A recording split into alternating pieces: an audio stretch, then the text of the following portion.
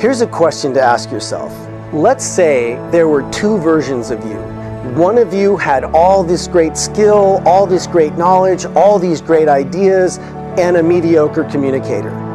Now let's say this you comes up against the other you that has all of this and is a phenomenal communicator.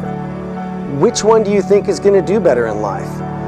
You know, you can have the best ideas in the world, but if you can't communicate them to other human beings, they're just going to be great ideas in your head for the rest of eternity, and it's not going to make a real difference. Here's the thing I tell people. When you're on stage, you're the ringleader. You got to take the rudder. They've given you the floor. Make it an excellent experience for them. Don't look at them and wonder what they think of you. Look at them and let them know you think they're okay.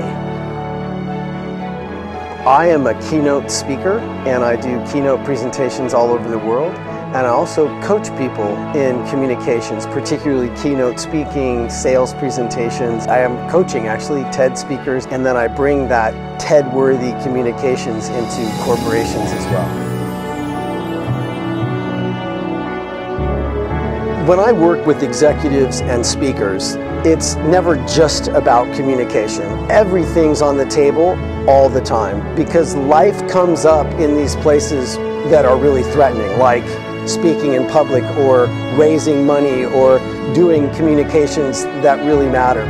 So when you train with me, everything's on the table. We're going to be taking on your entire life through the lens of leadership and communication.